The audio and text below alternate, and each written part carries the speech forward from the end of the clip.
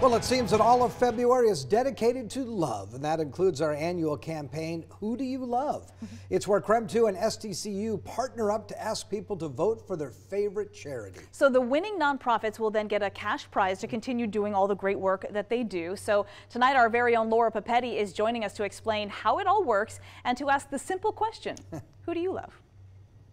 Well, it's a good question to ask, and if you tell us the answer, it can have great results. Who do you love allows you to type in your favorite nonprofit. You put that in and your email, that's it. And then the nonprofits that get the most nominations win cash. And that includes a first prize of $5,000 from STCU.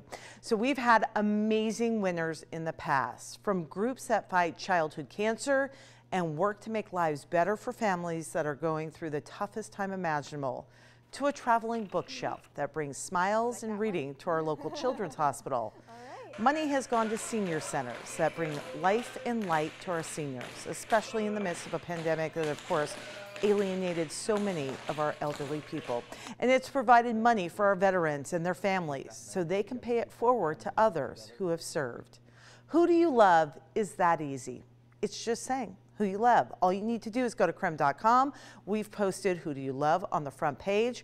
Or even easier, you can text the word love to 509-448-2000. We'll send a link right to your phone. So remember, who do you love? Back to you.